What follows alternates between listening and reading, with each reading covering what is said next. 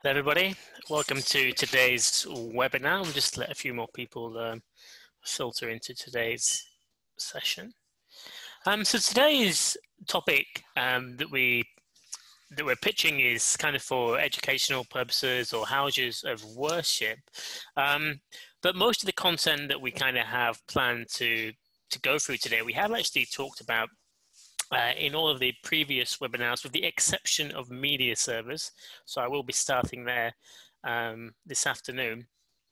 As always, any questions, feel free to pop those in the chat. And if there's any topics that you'd like me to cover specifically, feel free to start typing those pretty much now, and we can go through those topics that you might want to chat about. So we've got a few more people coming in. Ben's with me as always on the chat.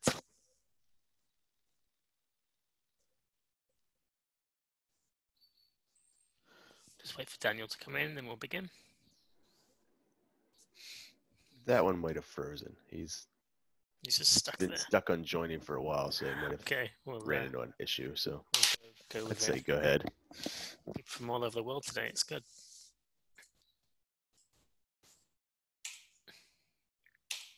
Okay, so I'm using the same demo show file that we've been looking at before in the webinars. But one additional thing that I've got going in Wysiwyg today is some media server screens. I'm actually running Green Hippo media server on this PC, but if you're working with media servers, the way that you control them in Vista, the way they're programmed, imported, and everything else is exactly the same. So just because I'm using a specific brand today doesn't mean that you couldn't use another brand. It's completely up to you. As long as it can be controlled by DMX or ArtNet, then it would work in the exact same way. So I'll just show you how they work first in terms of how we program them in Vista, and then we'll go back and show you how we can set it up. So let me just move my Zoom bar out of the way.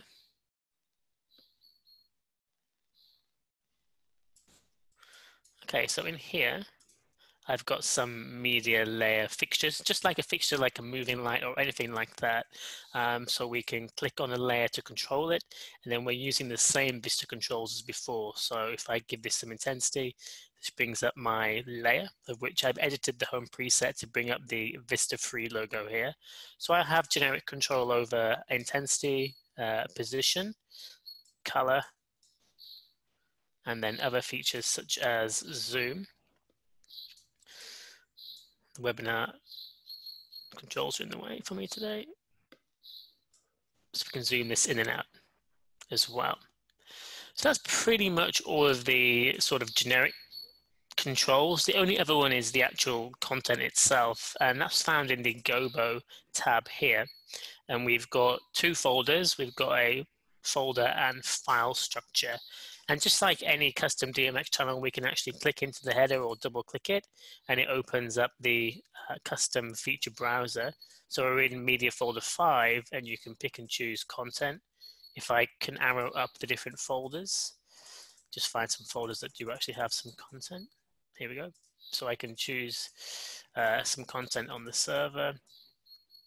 I'm just going to change layer on this one. Let's take that out of there, pop it in there.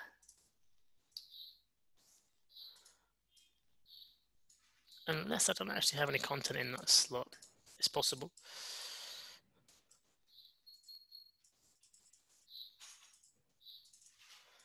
Let me just try something else. We'll go with this one here. So this is the background content. So we can select the content here. So we're just choosing the image that we want to based on files and folders. So let's go for red stars. So this can be the background here.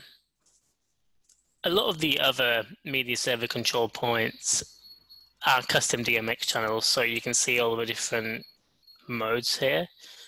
For example, you might want to change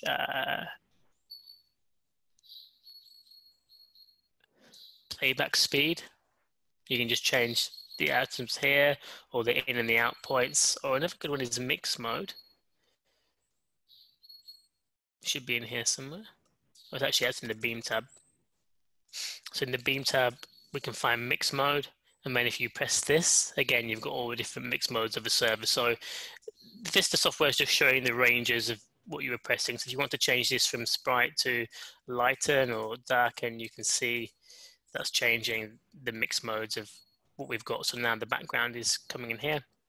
I'm not going to go into any more detail of the actual programming of the media server and all these settings. I'm just pointing out that this is how you access the modes within Vista. You literally double click the tab and it opens up the custom feature browser, and then you can pick and choose which one you want.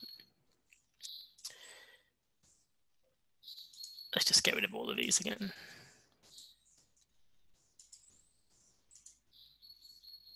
And we'll just stop these here as well.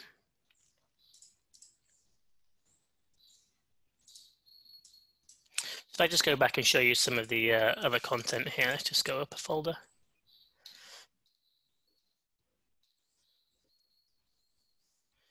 Cool.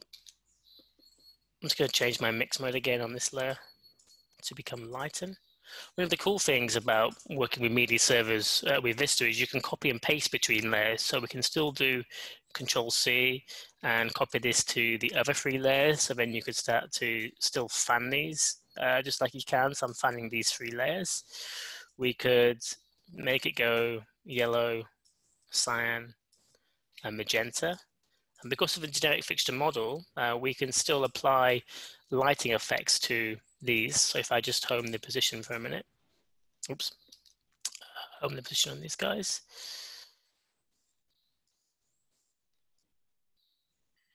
The color's changing because it's adding the color. Let's just do a new circle effect on these. So you can see they're doing a circle effect. Let's make it a little bit bigger. The cool thing is that we can take this look we've made on a media server and do something like Control-C. So you want to copy this CMY circle.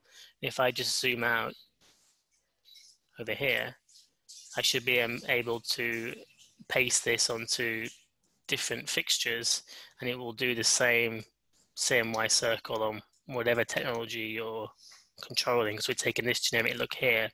So something to bear in mind, if you do want to control the stage state accurately, you can just select all fixtures. So if I select all of my lights here, I'll take them here and here as well.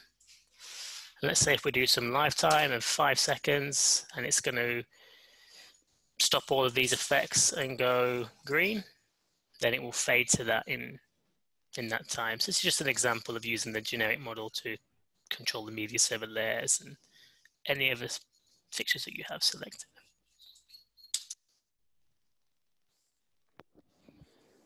So Jack, a question that came up is, how do you patch a media server? Yeah, it's a good question and a good link into the next little bit. So depending on the media server, they often have different components in them, depending on what branded products you're looking at. I'm just using the actual layer control here, which if I can show you.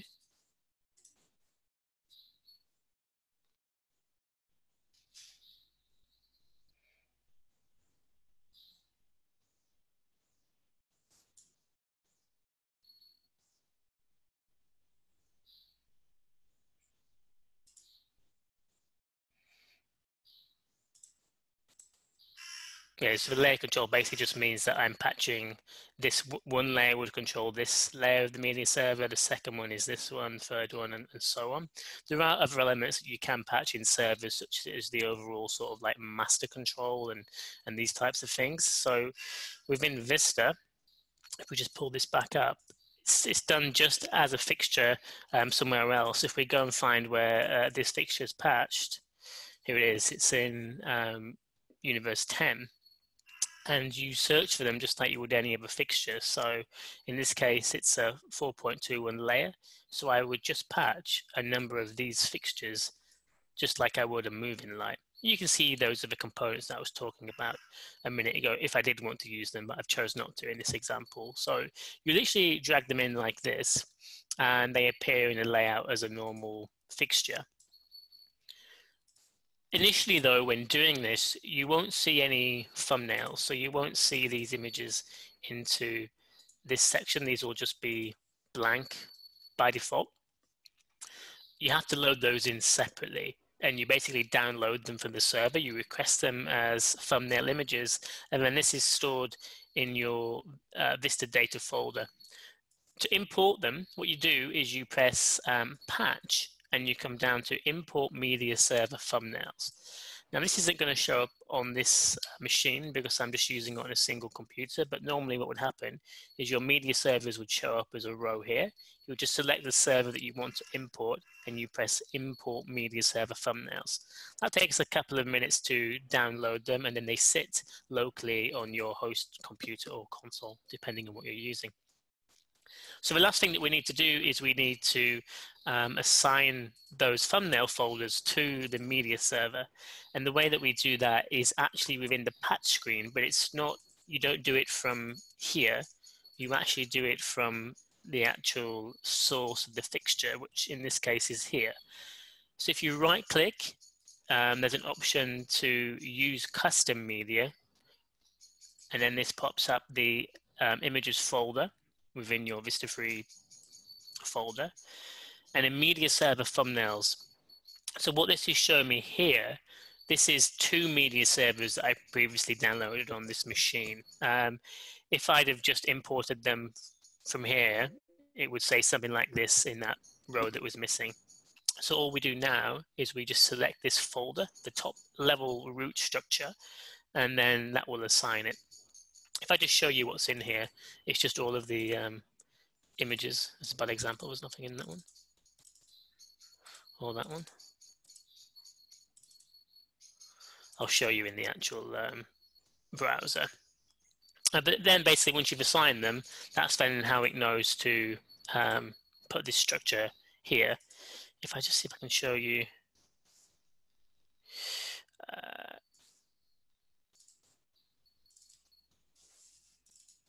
This is the actual resource. Yeah, so here you're seeing the actual folders of the content that it's assigning when you're doing that. Some media servers don't support CITP. Most of them do these days, but there's still some out there that don't. If you go over to our user forum, I did actually do a pretty long post there in the past, which shows you how you can manually build these folder structures if you want to assign that to a media server that doesn't have CITP. Just by manipulating those folder structures, this doesn't actually care what's in there. So you can just put normal images in and essentially get this visual workflow if that's what you want to do. So what happens if you change the content that's on the media server? Does it dynamically change? No, it's not. No, it's a one-time thing. So you're basically taking a snapshot of what's on that server at the time you do the import media server thumbnails.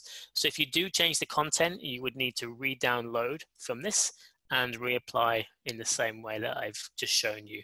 It's not automatically synced. It's a one-time thing.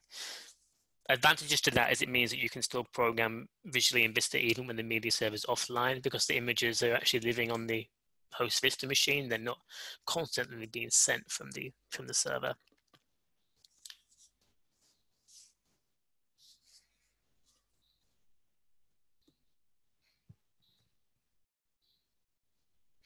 Any more questions on that? Pretty much the same for something like the NTech ELM. We're using that with Pixelmator. I'm not familiar with that one. Is that a media server? I don't know. ELM is the media server. Okay. I would say yes if it supports CITP. It would download the thumbnails. It should patch just like any other fixture. Yeah, just like this. Is it in the library? What did you say it was called? ELM. NTech. It's NTech, is it? Yeah, well, you're right there. I'm not on the latest library, by the way, but TEC. Nope. Actually, it's TT, 2 T's. Oh yeah, okay, fair enough. There we go.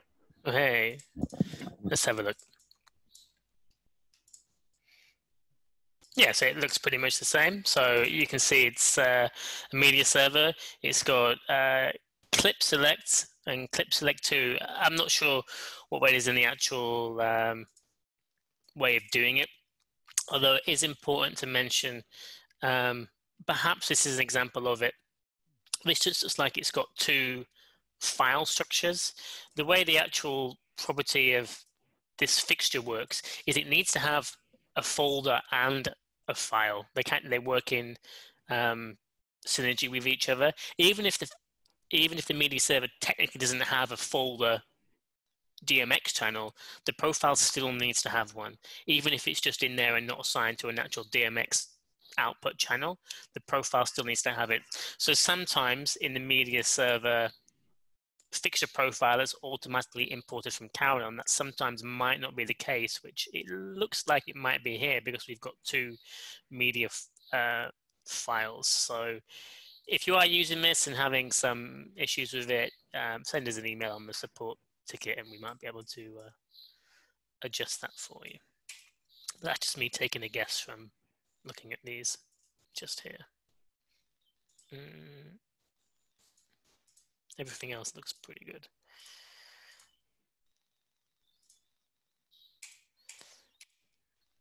Any other questions on media servers? There are not. Wow. That was pretty much it. So with that, I'm going to open up the chat to any other generic questions that you would like me to touch on, or I can just start repeating some of the stuff that we talked about in our very first webinars, almost with the introduction to Vista.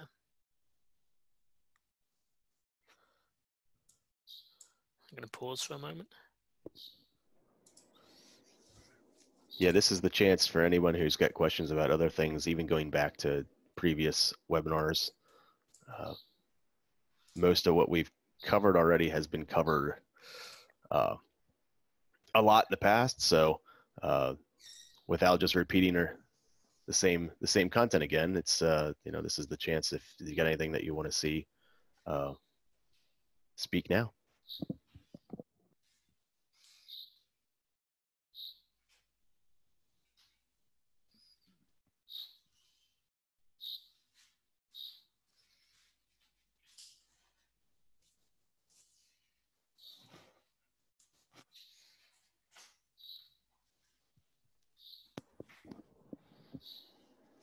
Will wants to see timecode once through MTC. I don't know if you're set up for that on this machine. Not on this machine because I've switched for the media server example. Although after this, we should be uploading my webinar from yesterday where we did. Was that your video? We did that timecode. You did timecode through MTC, right? I did LTC converting to MTC. Yeah, right. And you did MTC directly through loop MIDI. Yeah. Through that, yeah. Mm-hmm. Yeah, I'm afraid I'm on the wrong computer to demo exactly that feature. I can demo timecode with the internal clock, but other than that, it's not really. We haven't got any third-party sources right now. So to answer your question, there's a couple different apps that will convert MTC to LTC. I used one called LTC Reader Converter. There's another one called Show Cockpit. They both will take the LTC on the audio input of the computer and convert it to MTC to put it to Vista. Yesterday's webinar, we did that, and we'll have to upload those. And then I'll on my machine this afternoon, for me, I'll be able to cover that a little bit more because I have that kind of all set up still. The WIG console demo being used with V3, how do I go about setup with this on using my V3 laptop? That's a good question. assuming everyone else is happy, just to kind of go off subject almost and just take a look at that, I can show you how that works. So I'm using it on one machine currently.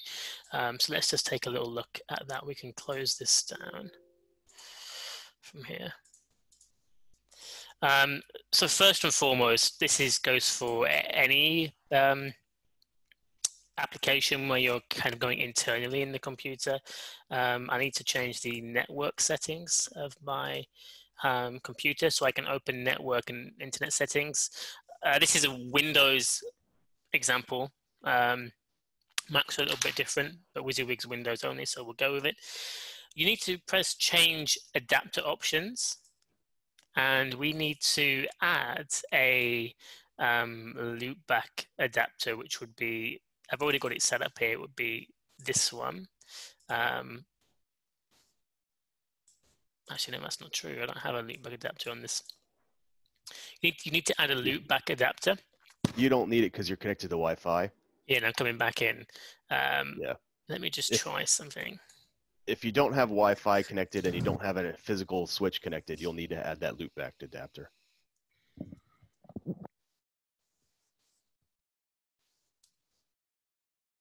Okay, so I can show you how to do that. Again, you can Google how to do this, but the instructions to do it, press this start button, type HDWWIZ, or just find the add hardware wizard just here. You want to hit next. You want to install from a manual. You want to then come down to network adapters. A little list will then load.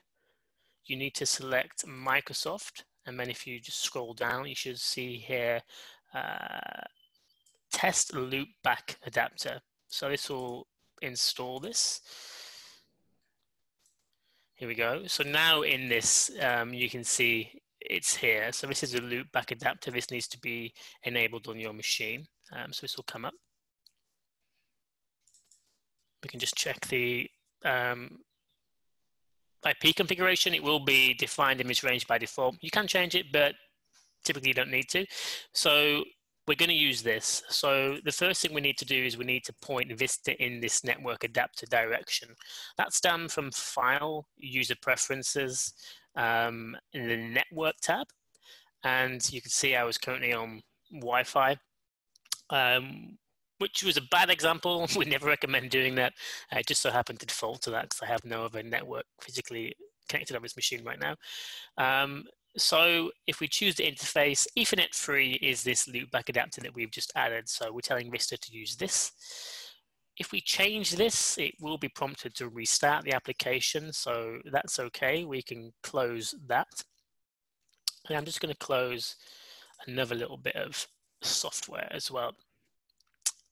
Now, I always use this next bit of software just because it's a historical thing. I'm just used to doing it. WYSIWYG does support ArtNet directly in, but to be honest, I personally still use this little sort of bridge. It's called Luminex Wiggleizer. You can download it from the Luminex website. So you press this, a little box pops up, and we need to specify the IP address that we want to use. So this is the Wi-Fi, and this is that loopback adapter address. So we want to use this as well. And that will just run in the background. And then we can open the WYSIWYG demo. You can download this from the website. This is the free demo version for our Vista demo show file. You want to click WYSIWYG console demo. Click OK. And then select the demo file that's on the Vista website, Vista free demo WYG file.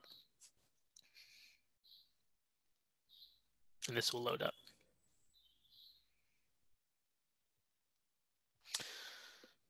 So here it is. I'm just going to start my Vista software now.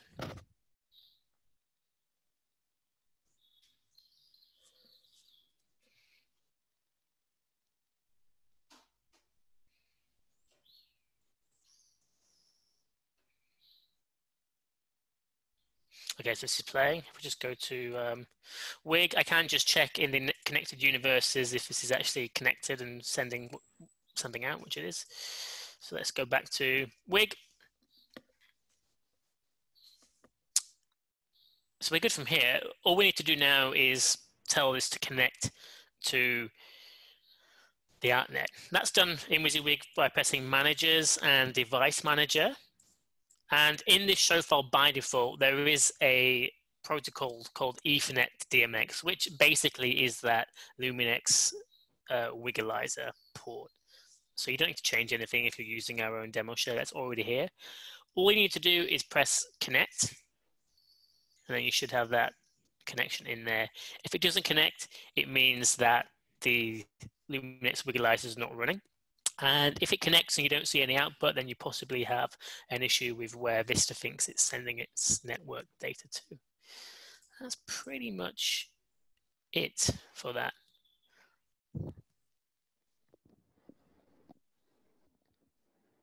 So Stephen brought up a question about best practices bouncing between Q lists. We've covered that in the past, but I don't know if it's we can do it again. Yeah, that's good. Hop through that and just... I mean, it's good. I mean, that's almost on that's almost on topic of going between different looks in your performance, certainly in the kind of worship kind of thing. So let's see if I can do an example. Oops.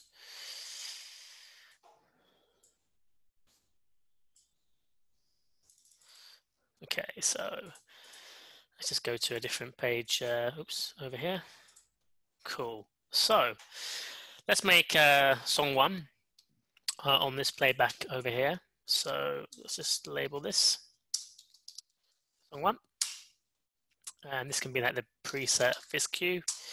The best advice that we could probably give is always to start and end on the same sort of preset state. So if I want to make an example here of, let's say, these rises on, and we'll just bring in these at some intensity. So this is the sort of my preset state. I'm just going to actually store a preset of this as well. So let's store this as a preset of stage preset, and we'll just store this somewhere.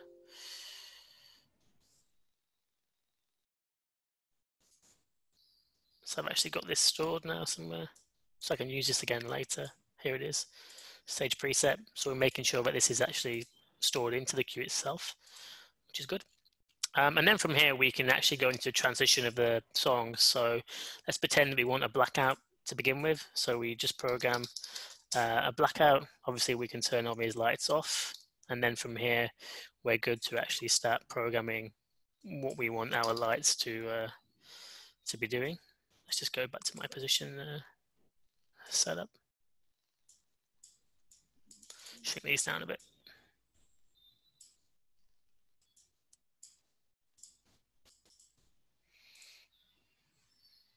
Let's go for the button position, who cares? Obviously, you can copy and paste between stuff as well, and these are all referencing the preset, so you can do whatever you want with this sort of stuff. Let's bring in, I don't know,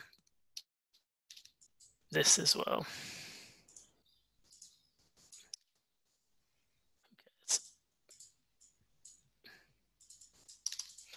Something like this, it doesn't really matter what's happening. And then we can do a blackout again. In fact, first let's do a move in black, because we're going to see these lights coming into position here. So we'll just do a Control M, Mark Q to put that move in the blackout. So then we don't see these lights moving, they're already in position in their color just here.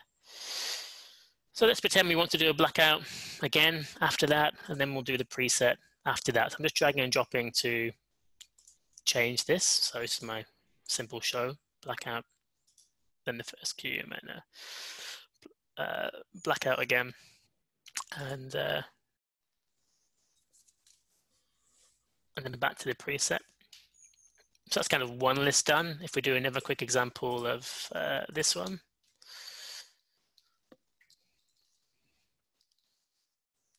So again, we'll start with that same preset that we had before. So if I just go find that, without any fixture selected, I can just click it and it puts all of these lights into that set look. Put these on as well. So we'll call this preset. This time we won't do a blackout, but we'll go straight into the next state, if you like. It doesn't matter what. Doesn't matter what's happening here.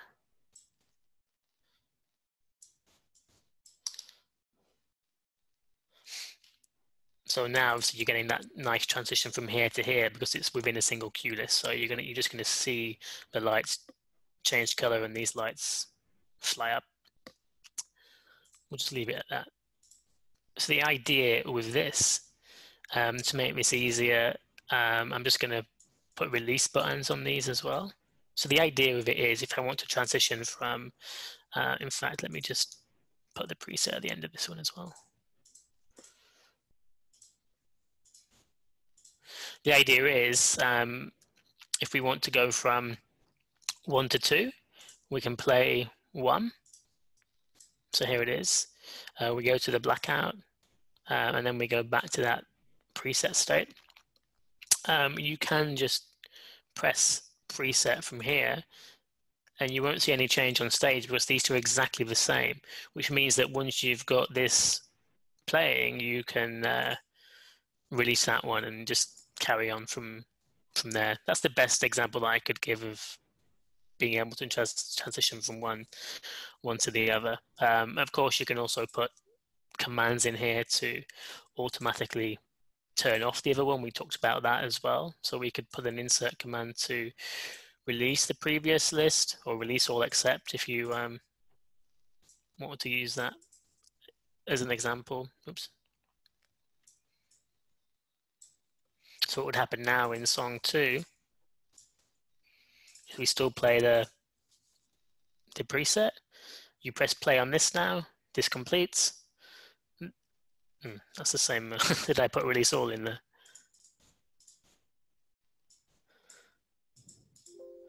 No, I did the wrong list. I did release against 2, not 4.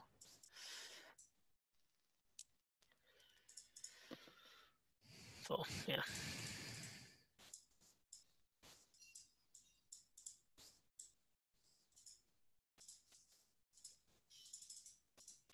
So now you would play this. It completes. It releases that, but you don't see any change because it's the same thing. And then you can just move on directly from there. Did that make any sense at all? I assume so. I wasn't paying any attention. Yes, Steven said yes, he got it. Seems like we need like smooth same preset beginning of each list. Yeah. Oh, yeah, exactly. Yeah. Yeah. Or if it's a blackout, I mean, it doesn't have to be a preset. It could be a blackout. It could be the same cue. Yeah.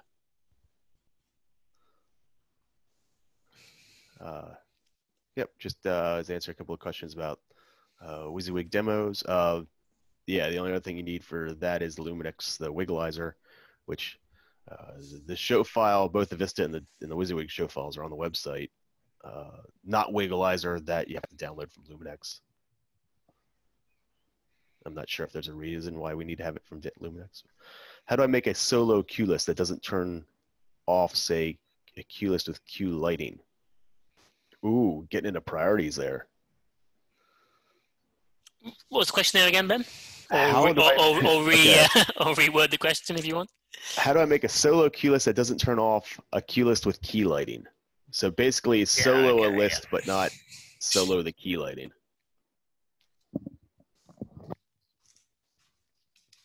It's actually a really good question there too. If I do this as a demonstration, so if I do red, green, and blue in this example, let's just change the zoom down on these guys. So we've got red, green, and blue on this list. And if I do another list of these guys here. Just a question, Ben? Well, how do I make sure this on an LTP basis doesn't interfere with this? So I've got my singer cue list, these 4 white. If I press list 5 Q2, these white ones are going to change to green on an LTP basis. So they're going to keep fighting. Is this the question? No, I think it's more about if you have a cue list, but you want to solo something else, like say you want to solo the blinders, but not lose the key lights.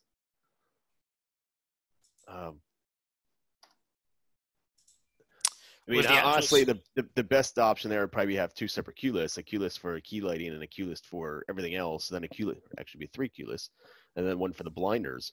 But even if you solo this list now on this flash here, it's always going to pull out everything. There's not a way of ignoring this solo flash button, if that's what you mean. There's no way of saying don't ever turn off this list 5 when I press the solo flash. The only way to do that is you'd have to manually program a flash at a higher priority, not including these lights. So you'd actually have to do it as a list, not this action. If that answers your question. Okay. Yeah, let's see. Solo's, yes, Solo's console wide. There's no ignore solo, like there is ignore snapshot or something like that. That might be a better explanation of that. Yeah. I mean, in Dimitri's question, it's about priority. Yes and no. I mean, it's also the solo feature is console wide, so it won't really matter much on priority. But yeah, I guess you have to see an example of situation.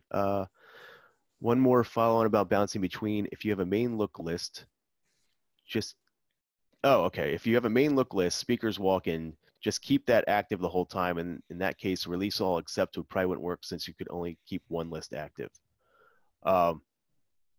Yeah, release all except is gonna, release everybody except for that one.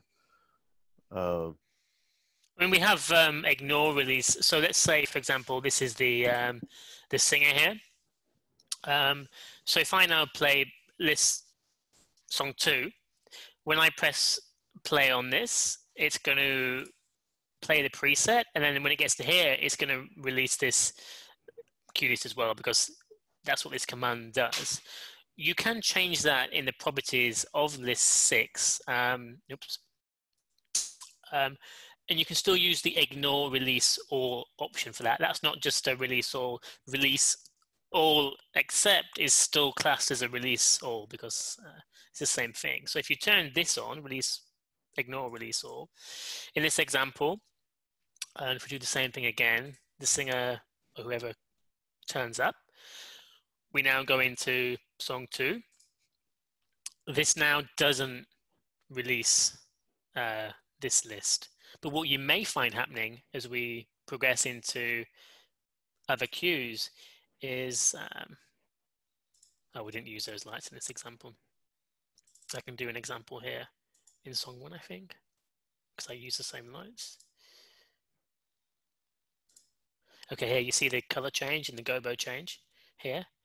This is because this is working on an LTP basis. So this is the last thing that I changed. So therefore it's changed the color or gobo. That's where you could also use priority to help you with that. So if this is the most important person in the whole event, you want to make sure he's staying lit as he is programmed in this fader, then you can increase the priority of this to be above everything else. And that's this top option here. So we can increase that, and we're still seeing the color change. The reason we're still seeing the gobo in this example is simply because there isn't any gobo stored in list 6. So that is actually doing the correct information. It's pulling the gobo from here. If I wanted to change that, I just have to make sure that I programmed open slot gobo in this state. So that's just something to be aware of. Was that useful in any way? I'm sure it was. That was a great example. Yeah, hitting with priorities there briefly. Next week, I think we're going to go through properties. Yeah, I think so. Whilst mentioning it there, we're going to go through the rest of all this stuff and everything else in here next week. I don't want to get into that too much today, just for doubling content.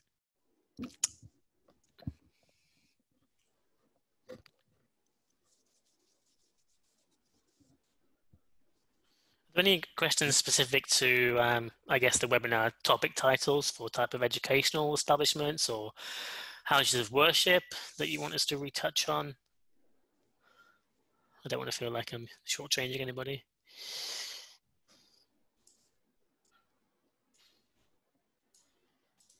Not at the moment.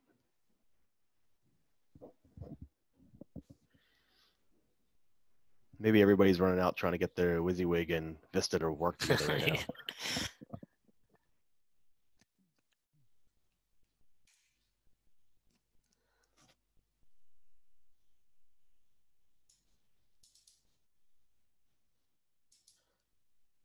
Oops.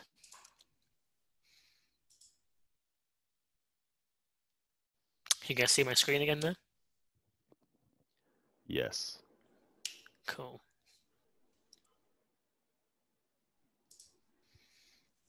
How can I save all personal settings and always carry them with me to put them in a new console?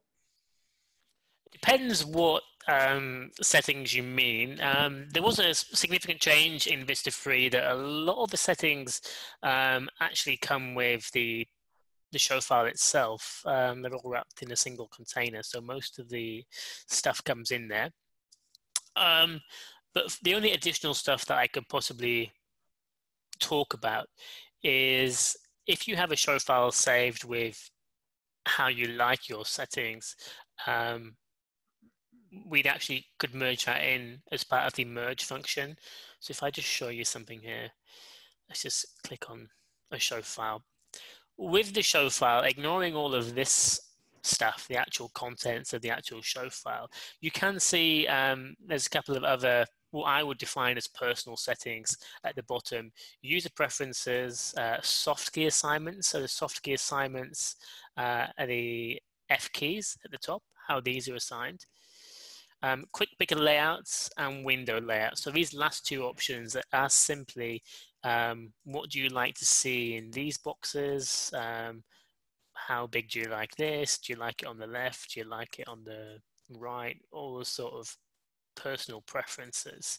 So if you do turn up to a show file already pre-programmed and existed that someone else has made, there's actually nothing to stop you merging in these preferences. These settings are actually the start of a user profile, though it's not defined as such. It's basically the same thing. You can just tick these options.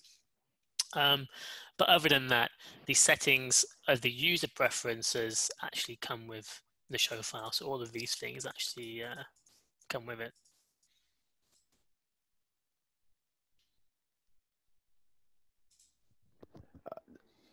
So popping through the merge shows, that might be something worth just touching on here too. Yeah, I mean it's a good point. And almost it just fell on topic. Certainly, if you've got different show files for different events in worship, let's have a little look.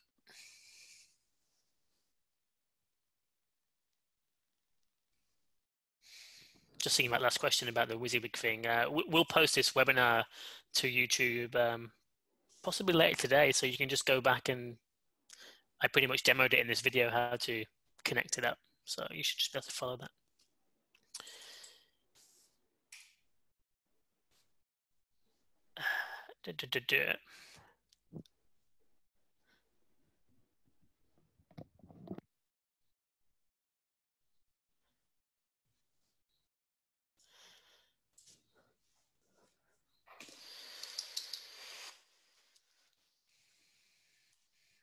I'm just going to save this show file so you can come back to it. This is webinar demo 1.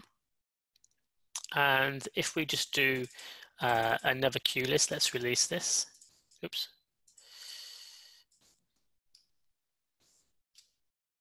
Can you guys still hear me okay? Yeah. Yes, can still hear. What haven't we used? Oh, we use these, it's okay.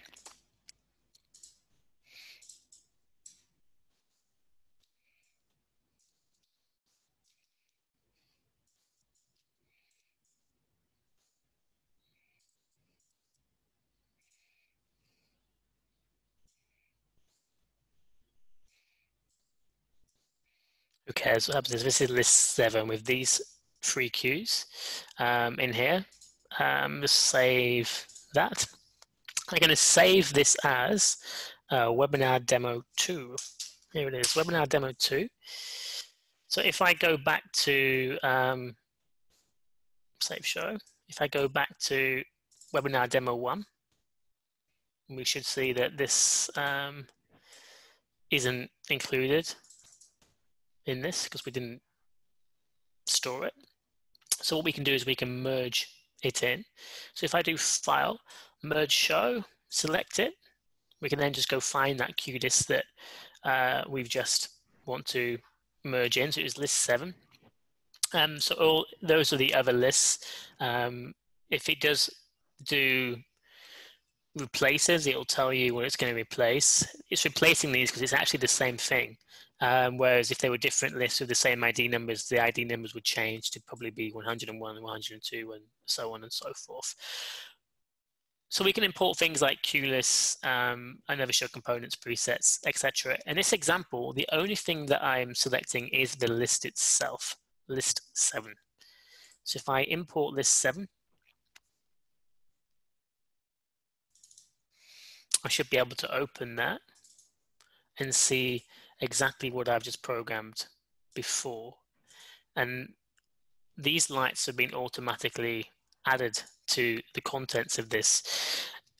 And the best bit of information that I can tell you in the webinar for this merge function when we're importing QLists or indeed fixtures is that when we program on fixtures in Vista, we actually use like a hidden serial number of the fixtures, which is invisible to the user. It's just what the software is keeping track of throughout. And because this show file was based, show file 2 was based on show file 1, so therefore it's the exact same serial numbers that are in use. So therefore, when I import just the QList contents, it knows that what programming should be in there for these fixtures. Whereas if I do another example, if I do a new show file, let's just patch some of those Vipers for a minute.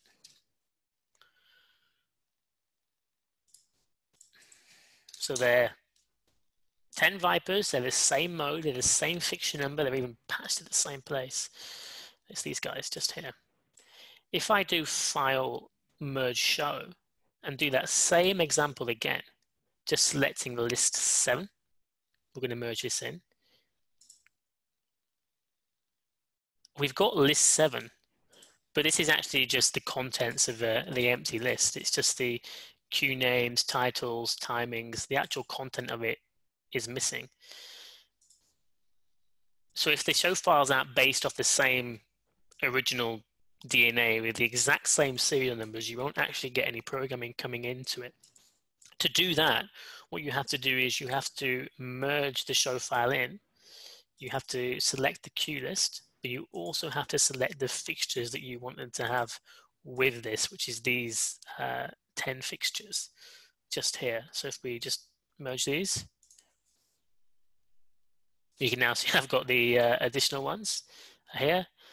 And now because we've done both, then you will see the programming on these. So that's the best kind of bit of information that perhaps isn't necessarily too clear if you're just looking at release notes or that type of stuff. But other than that, it works exactly the same as what I've just demonstrated it. And the nice thing about Vista's merge function is you can just keep repeating it. It's not a one-time operation. You can do it multiple times with the same show file or even different show files and bring in what you want to do. Question just popped up. Where are those fixtures patching when you bring them in like that? Are they patching? It depends how they were patched in the show file.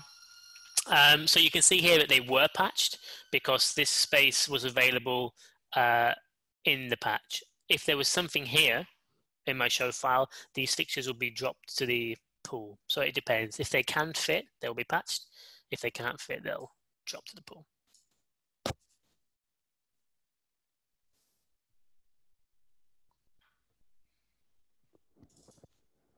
There was a question earlier on here. Let me look back here. How do you have your screen arranged? How do you have your screens arranged for programming live shows, timecode shows? He has the S1 and M1 with 3 screens. So screen real estate is not going to be a problem for you. We did talk about that in some detail on one of the webinars last week, was it, Ben? Last Thursday? I think it was. Yeah. And I think that's on YouTube already, but maybe just point out the view menu, and yeah, so you're the not going to be two, able to show it if you don't have a no, monitor attached. let me just pull up my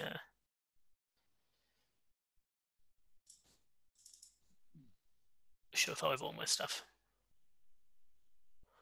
I can show you on the one screen. It really doesn't matter. Personally, I'll be using workspace snapshots to help you manage this. So let's imagine this is your programming timecode window because you want to be working in the edits and doing all that type of stuff. So I can record a snapshot. Let's call it programming. And you want to record window workspace.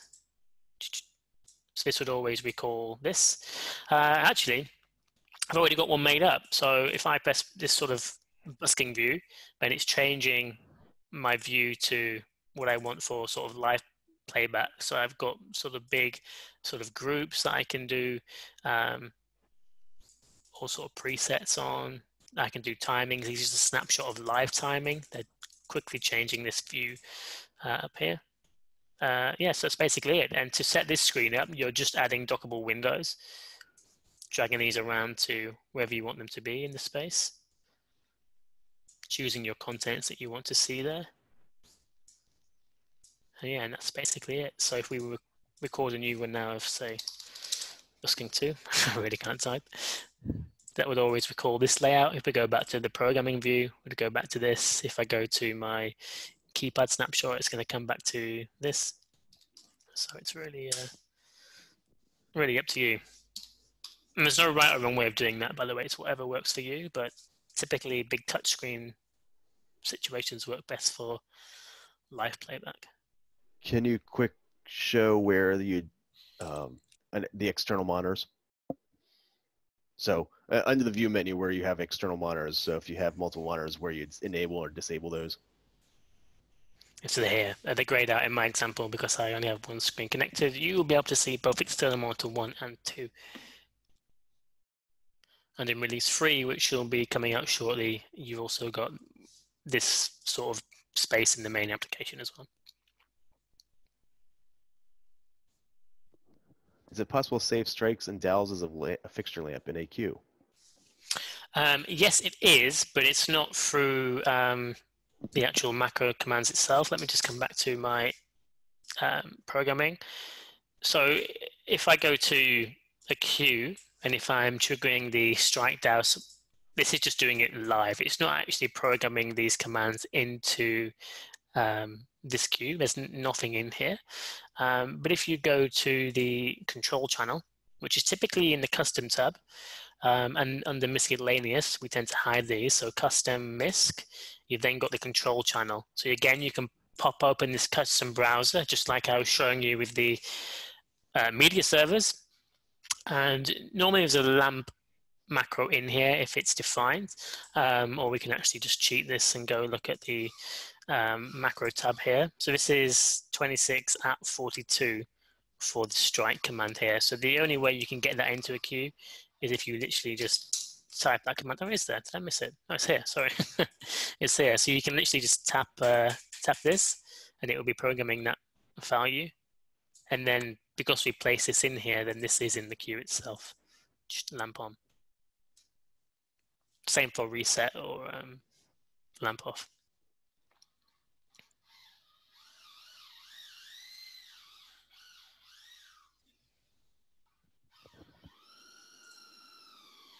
That's a good one.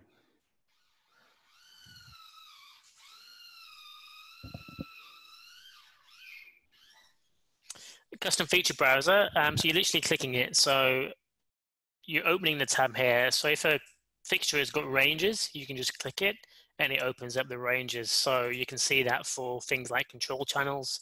You'd also see it for things like media servers. If we click on something here again. So here it's the same thing. Or pixel mapped fixtures such as these. In the beam, I could be able to select my patterns. So I'm literally just clicking the header, and you can choose the different sort of pixel effects if the fixture supports that, of course. So you're just clicking into it. Same for strobe.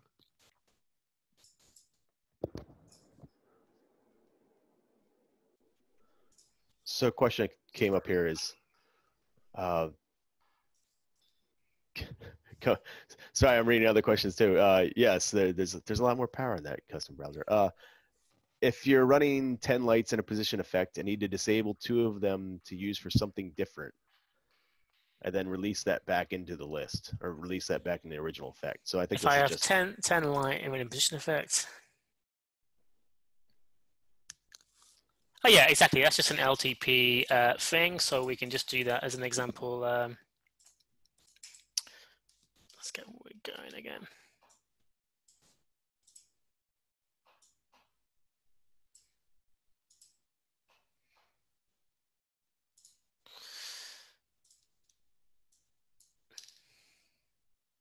So lifetime.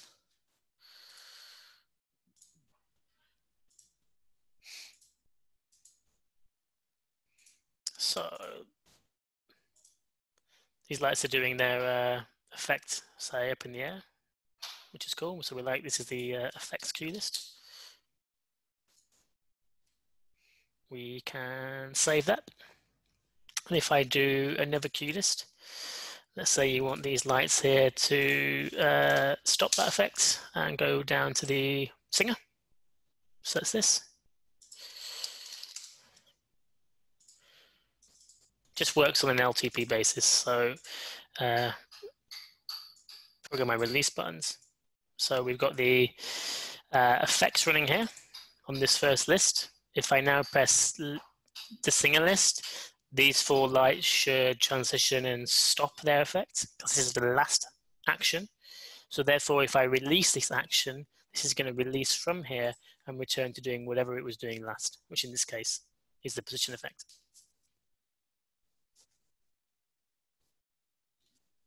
Does that answer the question? I believe so, from my understanding of the question.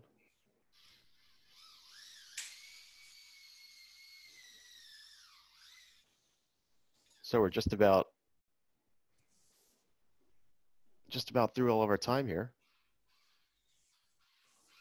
So let's say this is a last call for any questions.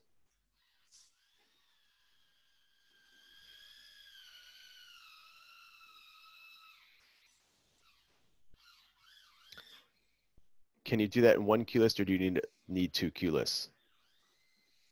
You could do it as 2 queues, exactly the same. As an example, so if I do my effects, I'll do the same thing. I'm going to add a new queue. I'm going to select my lights. I'm going to press stop effects, put them in my singer, and that's literally it. So you could just go through these. You could just loop around these 2 because the default play action is to loop around. So we've got 1. Press play, it goes to 2. Stops. Press again, it comes back up.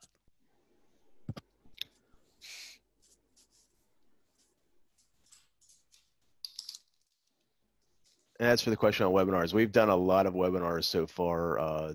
They're on our YouTube page as well. So a lot of the stuff that we're hitting here has been covered in the past as well. We have another one for next week. Another couple for next week. One of the questions, sometimes on colors, there's problems with mixing custom colors. That's Which custom colors? I would assume things that are not RGB.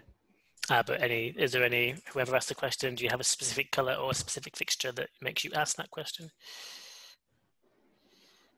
That might be a good question to send in to us at support, so we can go through it. That's probably a little something that's more specific to a fixture profile. So anyway, with that, I'd say we're probably at our time. Oh, color macros are generally different. Color macros typically are on the fixture firmware handling, which often if you do a color macro on a fixture, it kicks out the actual color mixing system of the fixture. So it might be some stuff like that.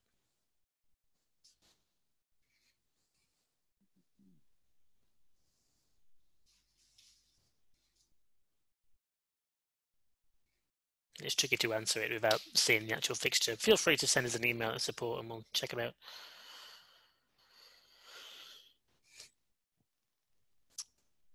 I'll just answer Richard's question quickly. So,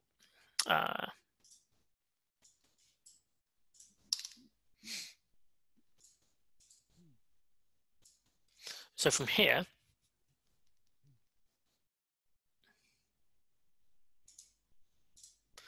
I'll just bring in these blinders just for demonstration.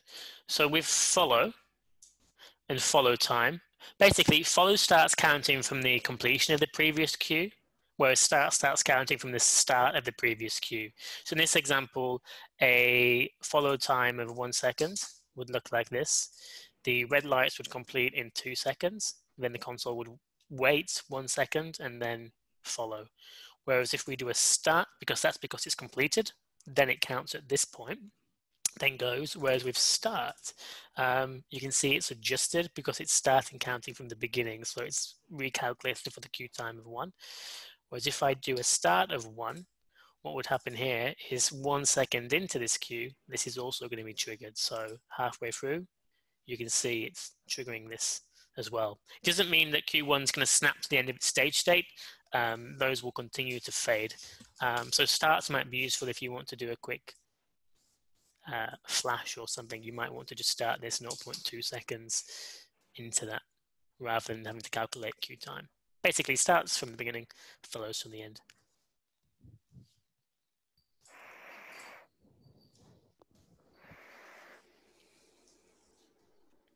That was good. Cool. Well, thanks for the interactive questions, guys. That was good. And yeah, we'll put it on YouTube and hopefully see you on the next one.